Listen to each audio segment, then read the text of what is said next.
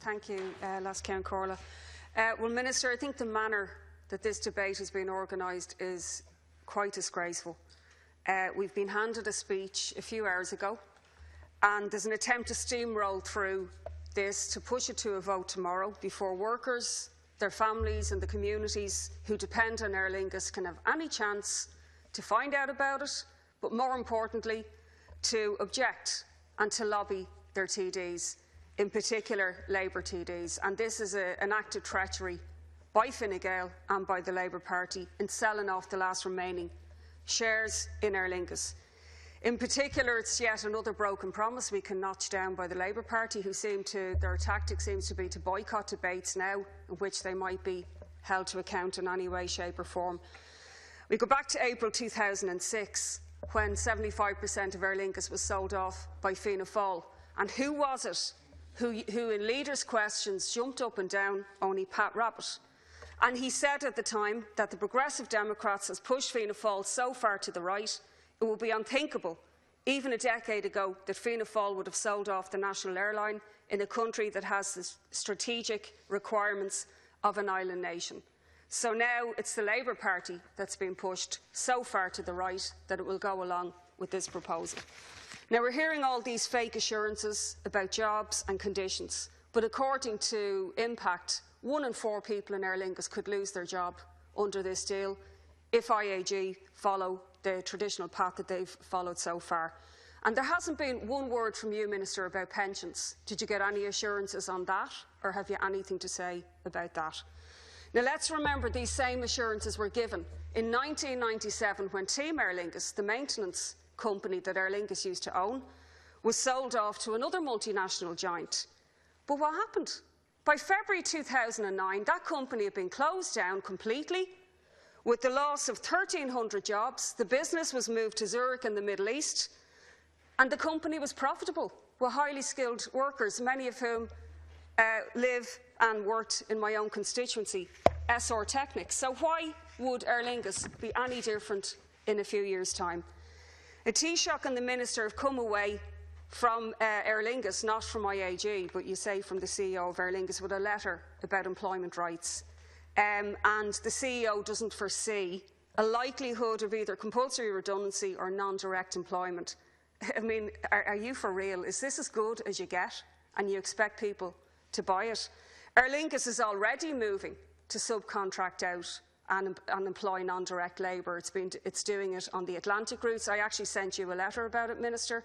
I had it tabled for a question and you told me to toddle along to Aer Lingus, even though the government has a 25% share in Aer Lingus. Now, you mentioned today, and the Taoiseach repeated this, that you've got better assurances and control over the slots and over Aer Lingus now than you ever had. No, you haven't. The government just chose not to exert any control over Aer Lingus. There was a 25% share combined with the pilots and others. Actually, it was a very decisive influence. If you had a government that cared about a national airline, about a public enterprise and about workers' rights. So selling off the last vestige of control by the public over a strategic asset to a multinational shark is what is going on here today. And what else would they do, only cut costs and operate in their own interests, not in the strategic interests of the people of this country? That's what multinationals do.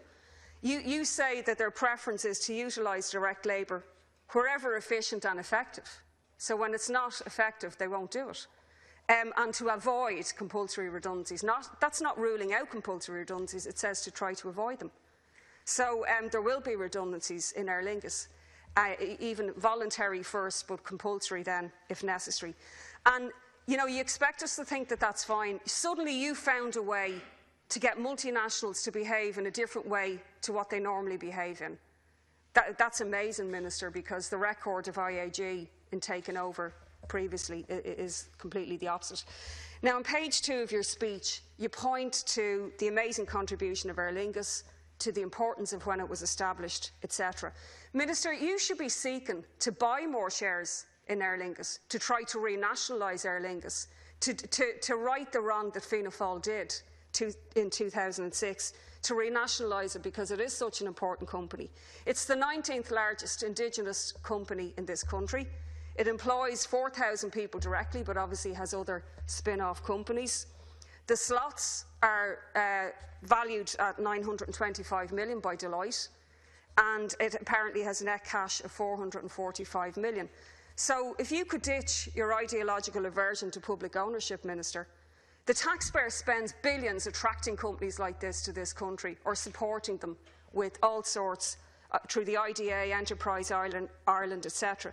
And here we have an Indigenous company with a recognised brand that's respected, that contributes to the exchequer and that's profitable, but yet it must be sold off.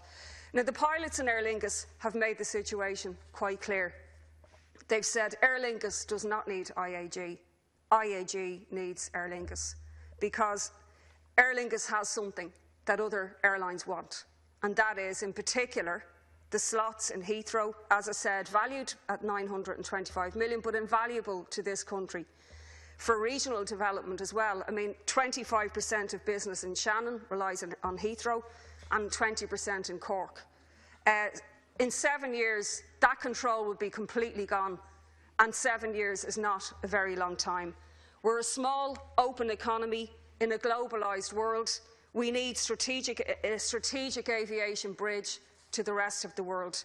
Now, the government can invest billions, it seems, of taxpayers' money in failed private banks for the last 6 or 7 years, to prop up failed private developers, failed private Quinn Group, the near collapse of the privatised Aircom, even a lottery company that isn't able to run a successful lottery.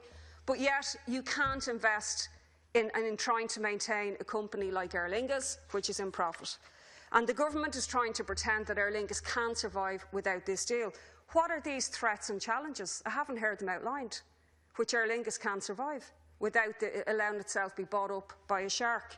It has survived Ryanair, which is a company was set up with a lot of help from Aer Lingus, incidentally, which is conveniently forgotten. It has survived 9/11, and it has spawned other companies in the past. Now, the Labour Party thinks, and my final remarks will be this, that they can rush this through, foist it as a fait accompli among the workers' communities of North Dublin, of Limerick and of Cork and other areas, and that people will somehow have forgiven and forgotten by the election next year.